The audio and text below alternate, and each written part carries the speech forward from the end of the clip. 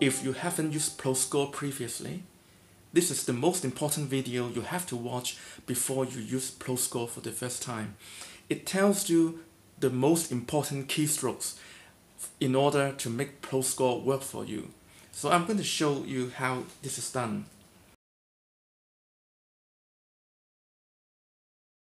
So on your Windows desktop, you double-click ProScore and enter the scoreboard.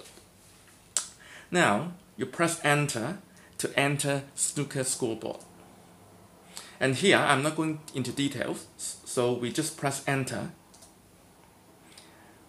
And here, we just press enter without going into details. So I'm going to tell you what we should do to start a frame and to add pawns as well as ending a frame. So here we go. Now we are at the scoreboard. So what we are going to do is to start the frame clock. So to do that, you press the C button. So that C button will start and stop the frame clock. So remember,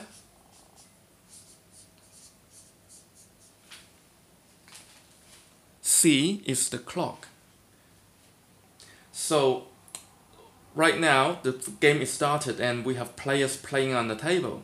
So the current player on the table will have a white bounding box surrounding his area. Now, when he finishes break or he didn't pot a ball, so it will be the next player's turn. So to do that, to change the turn or to switch the player, you press enter or P. So either button would work. So P would be the player. And it's the same as enter key.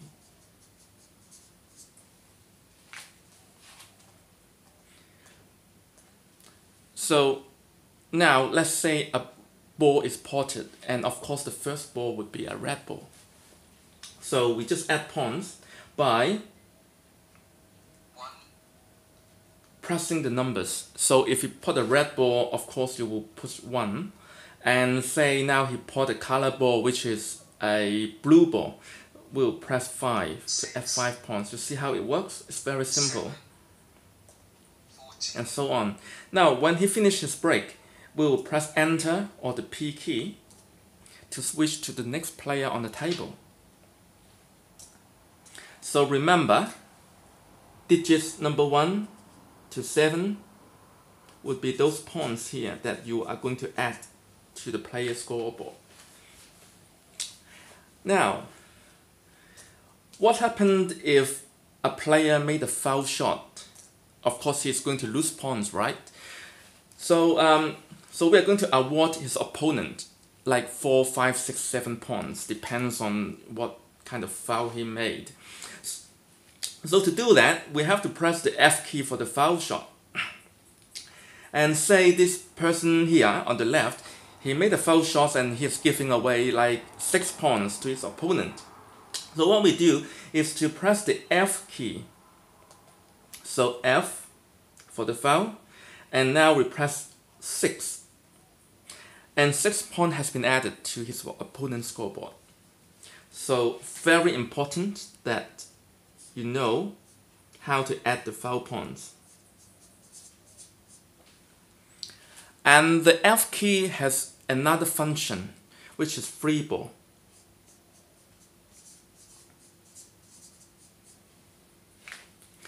So to trigger a free ball, you press F twice. And you see how this display changes here. So now it's free ball. Okay. So what it means is that this player, he got the pawns from a foul shot and he decided to take a free ball. Okay, now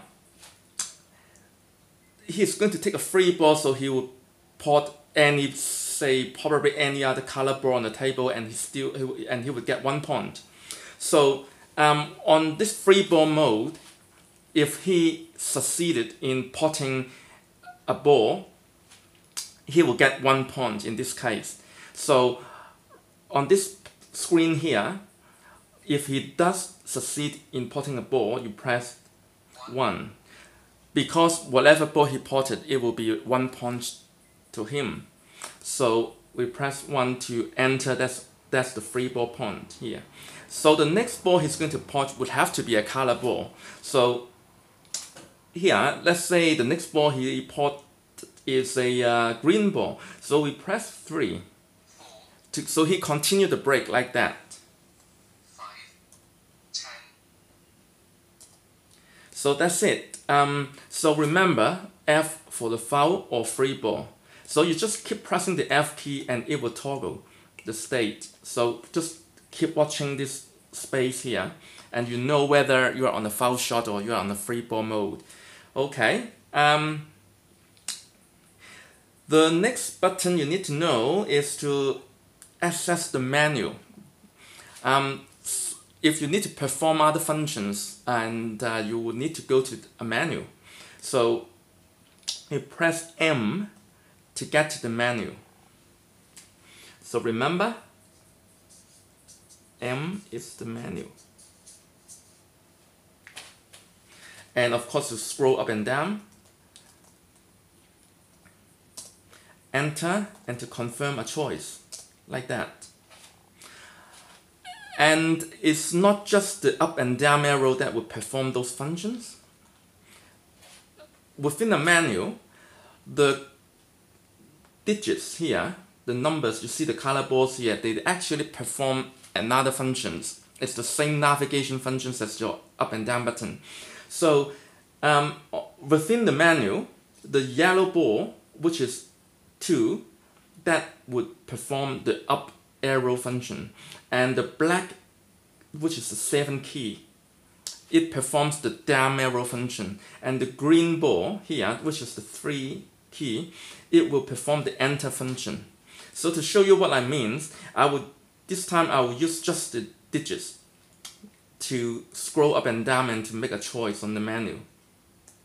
You see here I'm pressing 2 because 2 is going up, as you see here. So 7 is going down, and say if I decided to re-rack the frame, so I go to re-rack and press 3, which is enter. So 3 is to enter this choice, and then I can go up and down to make a confirmation. So 3, which is enter. The reasons that I'm telling you about this color, this 2, 7, and 3 here, is that on some other devices, that in cases you are not using a keyboard, you may be using a remote control, and there is no arrow keys on the remote control, and this is how you do the up and down and enter. Hope that doesn't confuse you too much. Now, one thing that's very, very important is that when a frame is ended, there are certain procedure you have to do to end the frame properly. So let's say right here we have a frame that is going to end. So we are going to end the frame in this state. So what do we do is to press the win frame key, which is W, and then we will confirm to end the frame. So let me do it. W. You see here the screen is slightly different, and now we are going to confirm that this frame is ended. And what happens is that once I confirm the winner, the one with the highest points will have 1 frame added to his scoreboard. So to do that, I will press the green button, which is a 3. So I press the 3 key, and 1 frame has been added to this person, and the scoreboard has been reset to 0. And now we are on the second frame, and we are about to start. So again, when you start the second frame, when it breaks off, you will press the C key to start the frame clock again. So I press C. Now the second frame is started, and you just go on and press P or enter to switch player, and until like a first ball is potted, you press the digits. 6, 7. And when this frame is finished at some point, you press the W key again, and to confirm, you press 3. If you made a mistake pressing the W key and you don't want to end the frame, you press the same key again. It will take you back to the scoreboard and the game continues, just in case you made a mistake and you didn't really mean to end the frame. So the game will carry on. So to end this frame here, I will press the W and 3 to end the frame. So now the second frame has finished, and we are about to start the third frame. So remember,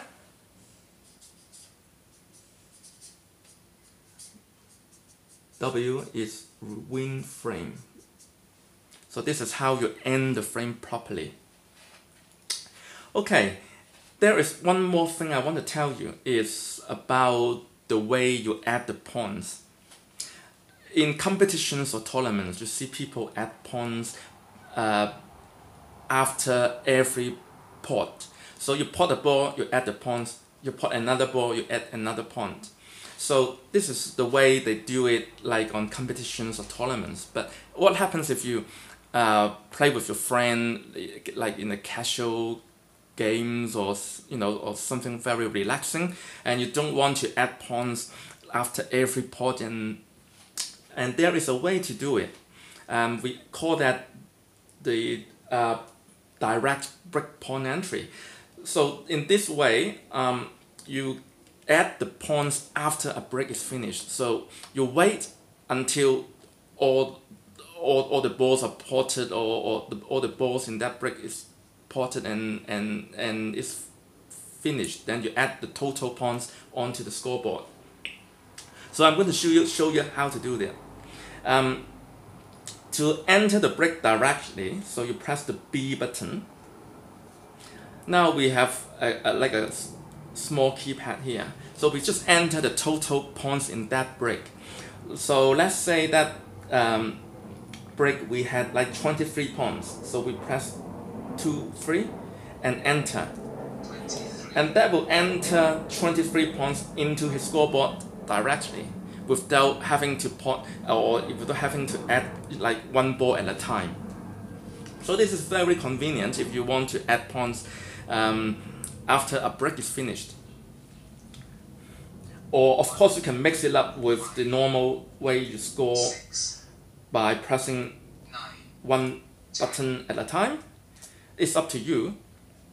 Or you can just enter the brick after all the brick pawns are finished. Something like that. Okay. So remember, if you want to do a direct brick entry, so you press the B key, which is brick.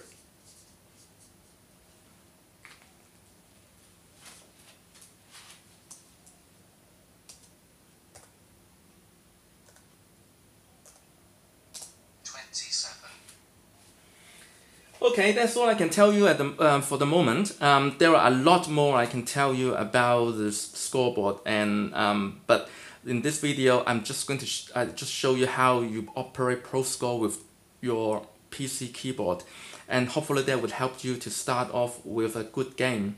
And thank you for watching.